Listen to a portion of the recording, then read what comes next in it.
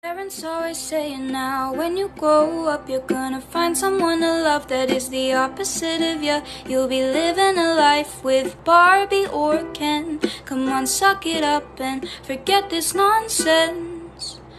What if they like Ken and Barbie?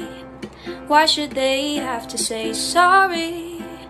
Tell me, do you even listen to all the dumb shit you're slipping?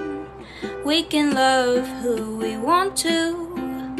Don't say they're not supposed to. If they love Ken and Barbie, they shouldn't have to say sorry. No, not to you, not to me, not to anyone, anyone, anyone. Not to you, not to me, not to anyone, anyone, anyone.